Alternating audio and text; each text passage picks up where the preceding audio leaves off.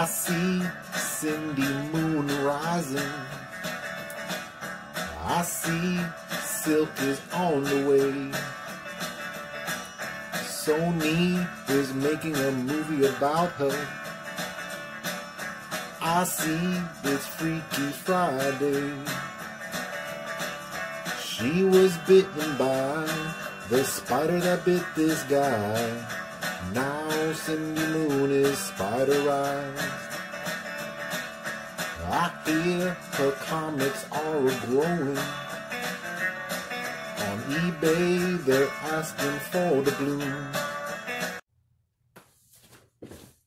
Hello, true believers, it's your boy, Freaky Louie, and it's Freaky Friday. That means I give away one freaky comic.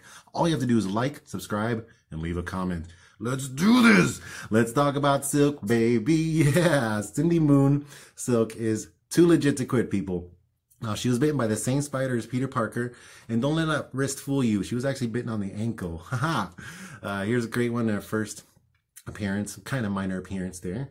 And what's really cool, the bunker she was locked in for the last 10 years was the same bunker they used in the Keenan Black storyline. That's where Eddie put Dylan in. So yeah, 616, Rebel. Here's a great one. Her third appearance. Nice black cat slashing it up there. Here's, I believe, her first cover appearance here. She's right up there. So awesome possum. Here's her first solo title. Yeah, man. And what's really neat is her webbing comes out of her fingertips, so she makes her own costumes. Pretty legit, right? Cosplayers love it. Here's a great ASM 300 swipey. Cover swiper, don't swipe me. Come on. And she actually dated Human Torch, which I was not very happy with. I'm like, yucky, get away from that dude. I'm sure he's got the herpes.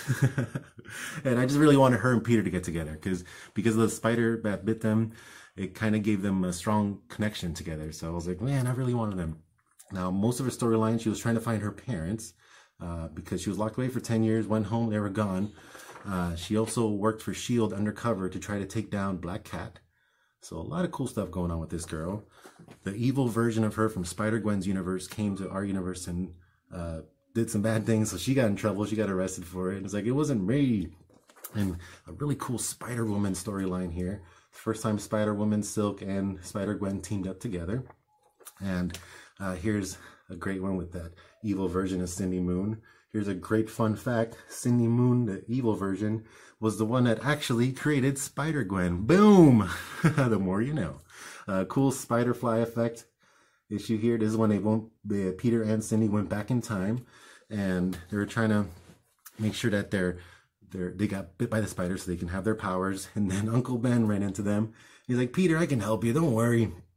He stepped on the spider that was supposed to bite them. He's like, I got you, Pete. How funny was that? Here's another great one. The first time Spidey and Silk got teamed up on her issue here. And Felicia's like, nope, not having it, y'all. So really, really cool. This is probably my favorite Silk drawing here. Look at that. Look at the crazy detail, muscles and all. Gotta love it. Now, she is part of the Agents of Atlas, which is mostly Asian superheroes, even Luna Snow there. I was so happy that she finally got a cover appearance on ASM. I was like, yes, she deserves all the things. And then again, with all the Spider family here. Really, really cool. Gotta love it. Even got Anya Corazon Spider-Girl and Spider-Woman's new costume, which is way better than the last one. And only the real can hear this cover. Yeah, of course, that takes me on to my con adventure. Yeah. So my biggest crush growing up was Jewel State. She was on Are You Afraid of the Dark? Flash Forward, which is a cool Disney show. And then most people know her from Firefly. Dude, this was my first celebrity I took a picture with. I was crazy happy. And I was just like, oh my God, meeting your crushes is everything people trust. And of course, that takes me on to my YouTube shout out. Yeah. So this awesome lady, Tessa is a Nerd, is great. She's got an awesome YouTube, great channels on there, awesome Instagram, always posting great stuff. And she is something else. Definitely needs more subs on there. Come on, people. Let's do this for her. Tessa is a Nerd. Yeah. And of course, that takes us on to the winner of last week's Freaky Friday. This awesome, amazing Spider-Man #3. Third appearance of Silk here goes to Lumberjack Pops. Yeah, congratulations, brother. And I'll let my winners know that you guys are all getting AOKs, man, this month. So look out for them. Congratulations, Lumberjack Pops. And of course, that takes us on to next week's Freaky Friday comic. It's a Gwenpool episode. Yeah, I love me some Gwenpool. Feliz Navidad. Yeah, everybody. So I can't wait to see you guys. Enough said.